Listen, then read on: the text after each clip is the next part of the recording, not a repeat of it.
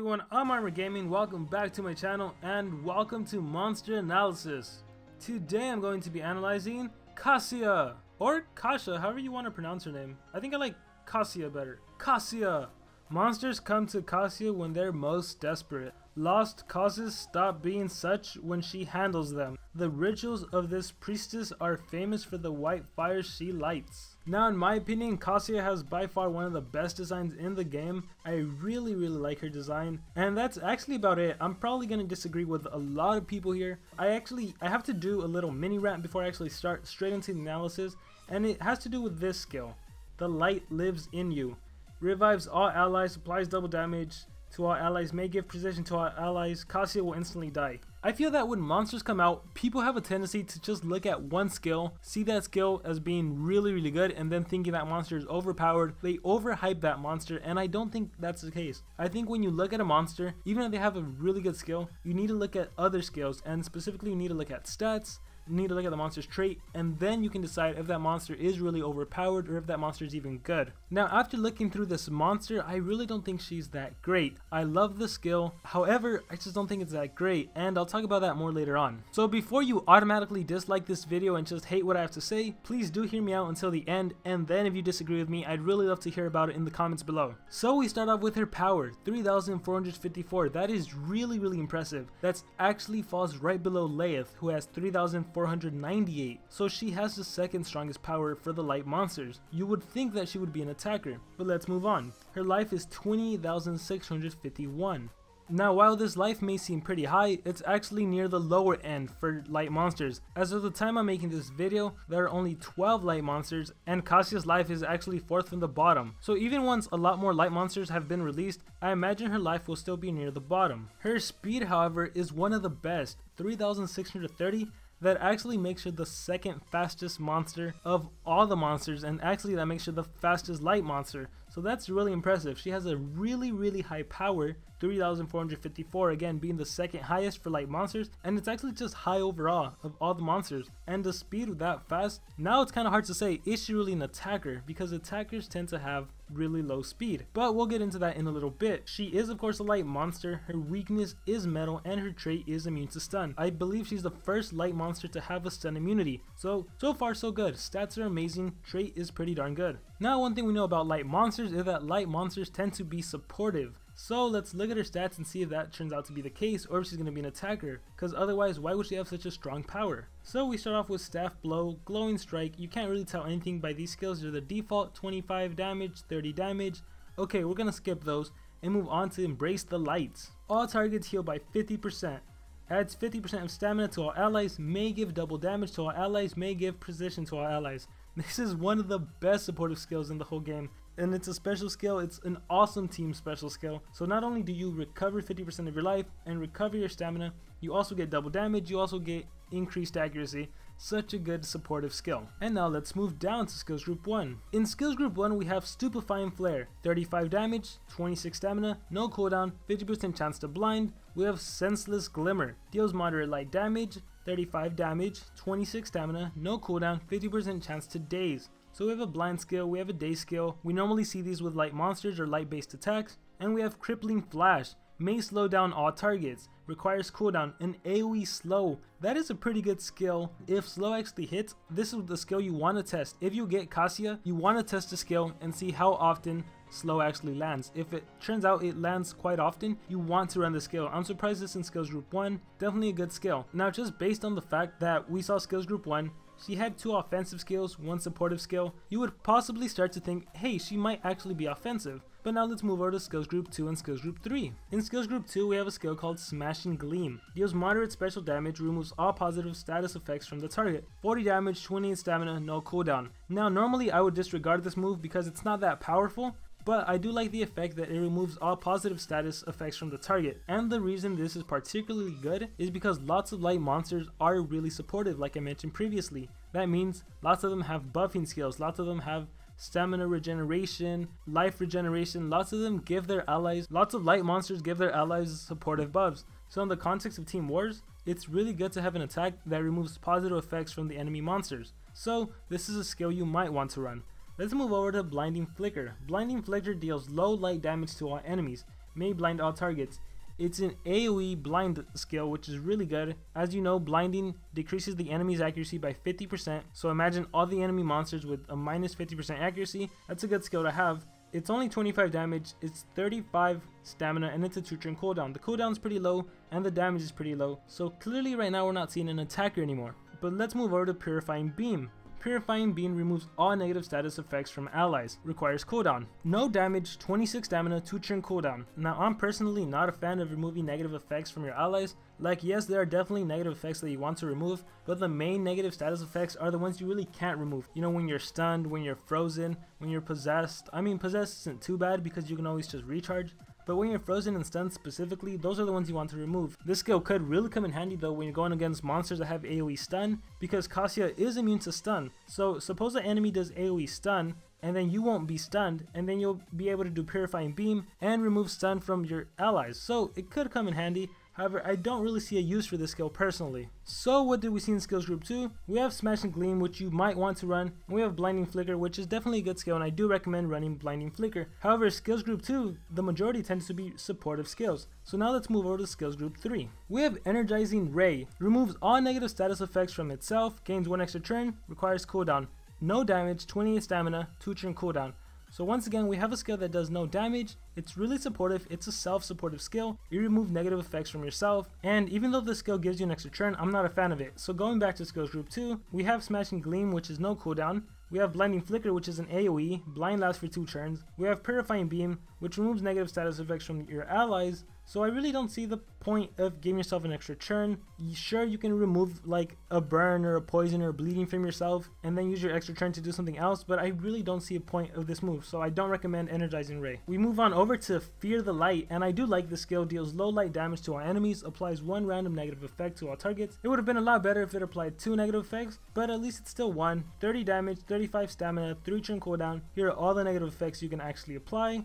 So I do like this skill. So far, really, Fear the Light and Blinding Flicker are 2 really good supportive skills. 25 damage AoE blind, 30 damage random effects. I do recommend running those 2 skills. And then we move over to the move that has really hyped up this monster. The Light Lives in You. Once again, revives all allies. I think that's the main part that people like. Revives all allies, applies double damage to all allies, may give precision. So you also get 2 times damage and increased accuracy once you've been revived. The problem with this is that Kassia will instantly die. It's no damage, 38 stamina, and it has no cooldown. The reason it has no cooldown is because you'll lose your monster. Now one thing to note is that Spirit of the Light self, it says minus 100% health. What does that necessarily mean? If it's anything like Barbatos, maybe, just maybe, you can use Timerion to do space time and you won't die. Or maybe, just maybe, you can give yourself a full life shield and you won't die. Maybe it takes away your max health as opposed to actually killing you instantly. This is up for debate. I guess we won't really know until this monster is released, but regardless of which it is, I still don't think this monster is that great. To speak on the part of Timerion, if you're a person that's arguing, well, this monster is great because you can do The Light Lives in You in conjunction with Timerion Space Time.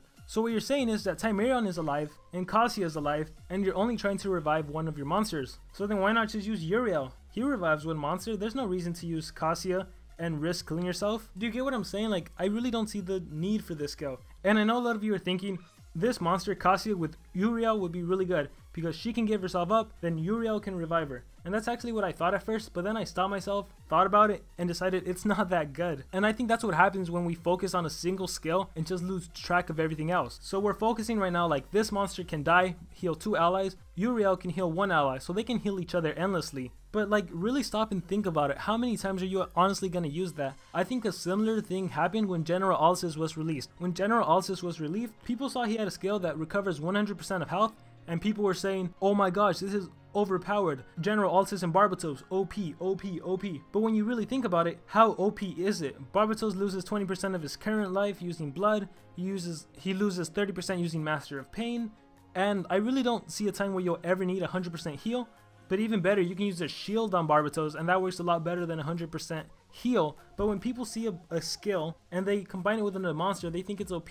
You really have to think, how feasible is it really? So just to talk about Kassia and Uriel actually working together, Uriel revives a monster, right? Kassia revives 2 monsters but kills herself. So one thing to keep in mind is that Kassia and Uriel, they're not main deny monsters. You cannot put odd speed runes on them and have them deny the enemy monster. So you're still going to need a main deny on your team.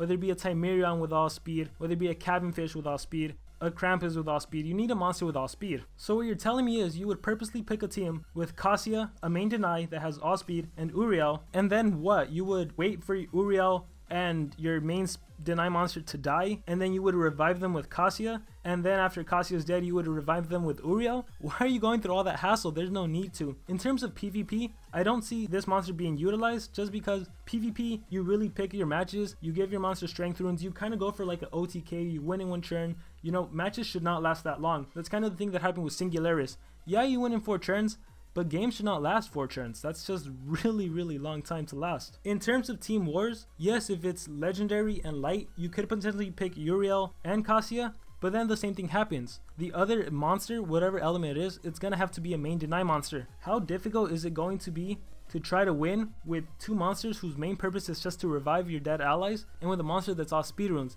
It's gonna be kind of difficult. Not impossible, just kind of difficult. And again, that's only if you're lucky enough to get legend and light as 2 of the requirements for wars. There's an 80% chance that it's not going to be legendary as a requirement for war. You know, you have common, uncommon, rare, and epic. So because Uriel and Kassia are light, the chances of actually using both of them in war isn't that high. So suppose it's something like common, light, and some other element, and let's say your common and your other monster died. So yes, you can use Kassia, you can give her up to get back your common and to get back your other monster. But then what? You're still gonna get at most 2 coins, and if anything, once the monsters are revived, maybe the enemy will go, and then they'll just take out your common again, and you'll get 1 coin. Like, I really don't see how feasible this monster is in player versus player, or in team wars. Now, of course, if the requirements for war were something like fire, light, legendary, and for legendary you had a main deny, say you picked Cabin Fish, all speed, you have your Kassia, who's your light, you have General Darmith, who's a fire, and let's say for some reason General Darmith and your Cabin Fish died, then yeah, you would use Kassia, you would use your skill, you would revive your attacker, who's General Darmith, you would revive your main deny monster, who's Cabin Fish, and then you'd probably win. But again, I'm just foreseeing, I really don't see this monster being used that much in wars, especially because Uriel can revive a monster. Yeah, the cooldown is 6 turns, but he can still revive a monster without killing himself, so I think on that hand he might be better. The only place I see this monster potentially working out is an adventure map. You know, a lot of people have trouble in adventure map winning because the enemy bosses take you out fast. Well, if you have Uriel and you have this monster, then you could just keep cycling off and then you put a main attacker on you. And that's a way to win, I think, without Timerion or without MMO monster. But then you do need Uriel, which is even harder to get, I think. So there's that. And again, this is just my opinion on it. I think when we see a skill, we shouldn't overhype that monster just because the skill is good. We need to look at everything else. And let me just get into everything else. I already mentioned that this monster has one of the highest power for light monsters. But when we look at skills, let's just go through them. No damage, damage, no damage. So 1/3 of the skills in skills group 3 actually deal damage. Okay, 30, and it's an AoE. Let's move up to skills group 2. No damage, 40 damage, 25 damage.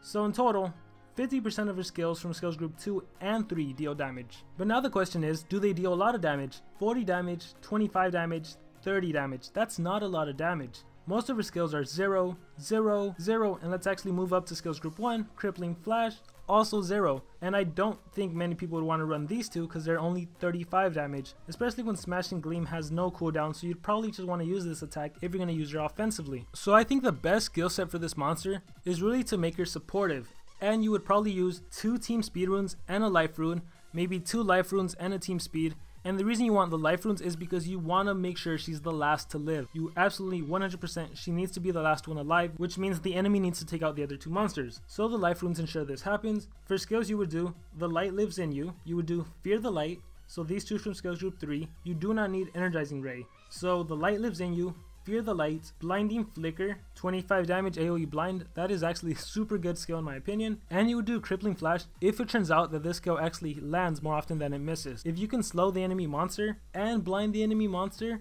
and give them random negative effects, that's really good. The light lives in you. It's just like a last resort kind of skill. And if you're finding that Crippling Flash doesn't work as often as you'd like it to work, I think it'd be good to put in Smashing Gleam just to have a stronger attack. You know, she has a high power, a nice individual attack that removes positive effects from the enemy monsters, because there's lots of times when the enemy monsters might buff themselves with double damage. They might give themselves haste, they might give themselves life regeneration, stamina regeneration. There's so many positive effects that light monsters can give to their teams or to themselves that this skill would be pretty good, worth running. So to review really quickly, the light lives in you, Fear the Light, Blinding Flicker, and Crippling Flash would be a really good skill to run.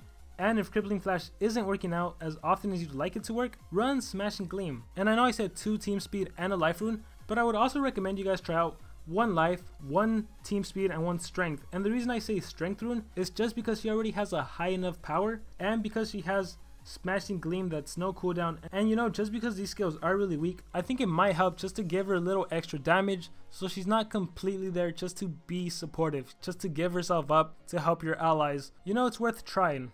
But again, I just want to end by saying, don't jump to conclusions when you see a monster. Don't overhype a monster just because they have a really good skill. Really look at the monster holistically. Look at all the skills, see if they work with the monster's power, with the monster's speed, with the monster's life. See if they really work together. And then try to think of scenarios in player versus player. How often would you use this monster? How often would the situation you're depicting in your head actually play out? Think of the monster Team Wars. Apparently Team Wars is what really matters. How good is this monster in Team Wars? Is this a monster I'm going to be using often? Or is this a monster I'm just going to be having in my legendary habitats to collect gold? And then lastly, think about adventure map. Can this monster help me out in adventure map? And if the answer is yes to all 3 of those, then we have a pretty good monster. If the monster is only good at 1 of those or none of those, then that monster is not as good as you originally thought. But again, that's just my opinion on the monster, and that also concludes my analysis on Kassia. I really hope you guys enjoyed it. I'm really curious to hear what you guys think about this monster, so make sure to comment below your thoughts about her. Whether you think she's good or bad, whether you think she's overpowered or not overpowered. Also, let me know who you want me to analyze next week, and I'll see you guys then.